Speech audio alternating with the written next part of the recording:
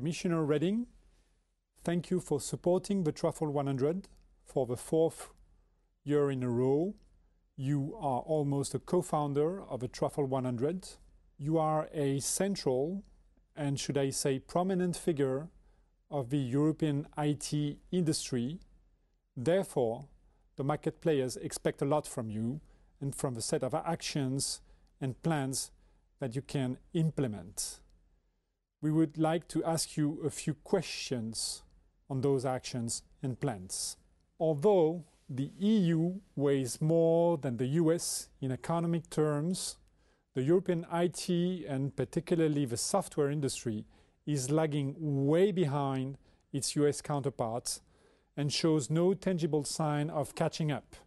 It seems that there is very little room for the IT and software industry in the bailout and recovery plans that are being implemented by the member countries. Many are of the opinion that the emphasis is on the traditional industries such as automotive, steel, or the banking sector. As the European IT Commissioner, what is your action plan to curb the trend and emphasize IT in public spending? It's indeed to keep abreast of the global race and to stay world-class in high-tech sectors. Europe needs to raise its game in the ICT, and it also needs to increase the intensity and synergies of its investment in ICT research and innovation. And that is why last March I proposed a renewed strategy for ICT research and innovation in Europe. Now, the objective is to enable Europe to lead ICT progress and to make the best use of ICT innovations. I give you some examples. To channel more resources into ICT research and innovation in Europe. This includes a more strategic use of pre-commercial public procurement, a better use of cohesion funds, and incentives to increase private research expenditures. The second example is to reduce the fragmentation of the ICT research and innovation efforts in Europe through better policy coordination, new public-private partnership. So we need to pool together substantial public and private research efforts and to tighter collaboration in planning new research infrastructures. And another example, to facilitate the take-off of new EU-wide markets for innovative ICT products and services. Now, this means platforms for closer collaboration between the users and the producers, pilot actions to test innovations at a scalable level and to support interoperability. Moreover, we are also committed to support large-scale research projects that develop modern pan-European ICT-based service infrastructures and that address a key societal challenge like ICT for chronic and serious disease management, ICT for energy efficiency, and the development of a EU-wide electronic identity management infrastructure. Let me also give you another concrete example. Public-private partnerships for R&D have been launched this year in the context of the European Economic Recovery Plan. Here, software and ICT in general play a very important role. Again, some examples. Factories of the future, a partnership on more agile manufacturing and energy efficiency, as well as optimized design and better process life cycle management. Or the energy-efficient building, to improve energy efficiency for buildings through, for example, better monitoring, control of energy consumption, smarter and optimized interconnections with the power grids. Or last but not least, the green cars, for developing fully electrical vehicles, battery management, power supply, control mechanisms, and so on and so forth. So you see, we really do a lot in that respect.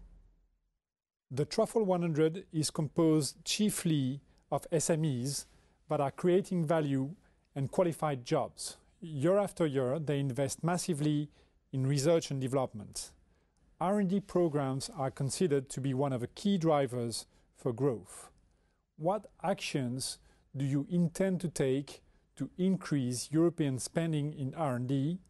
And can you give us a few figures? I fully agree with you. Europe is behind our main competitors in R&D spending. And to step up investments, actions are needed, both in the public and in the private side. Now, on our side, the annual commitments to ICT in the research will increase from 1.1 billion in 2010 to 1.7 billion in 2013. And member states have been invited to match this budget increase also in their national programs. Last year, we have issued a communication on the pre-commercial procurements, and we encourage the national authorities to engage in procuring ICT R&D.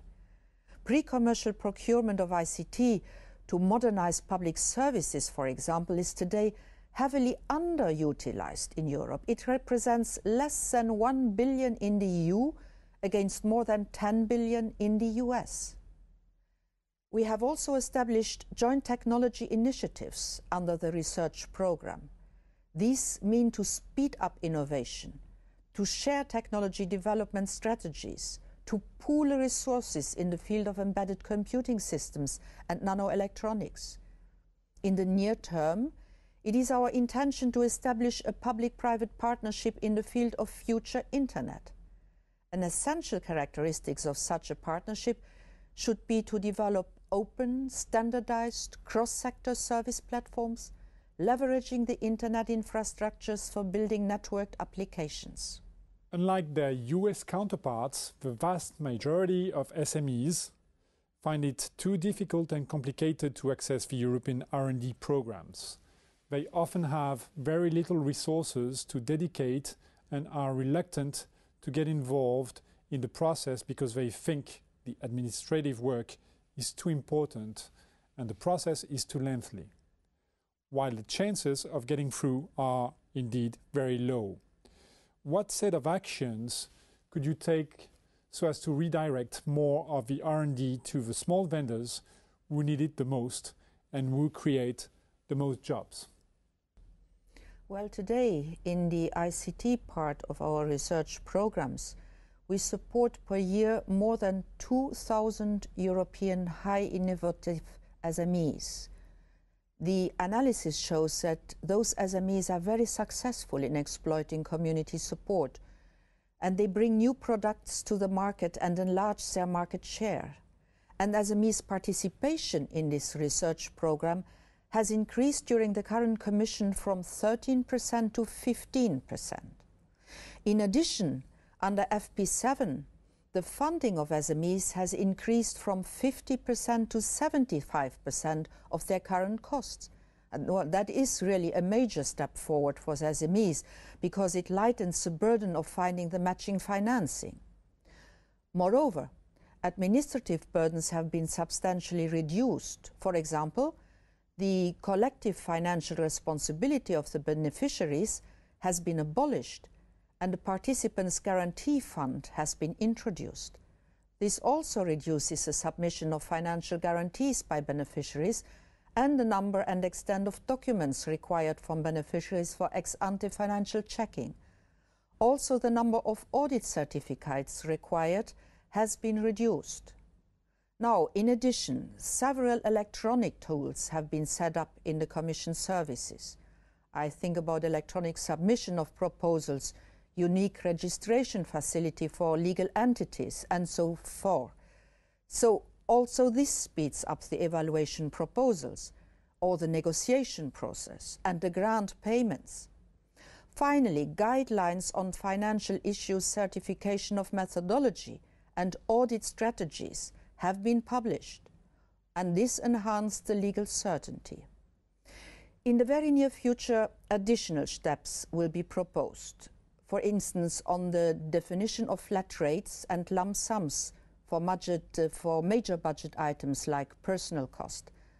Moreover, in 2010, the Commission plans to issue a communication on possibilities for simplifying the implementation of the EU framework programs. All this will, of course, majorly help the SMEs.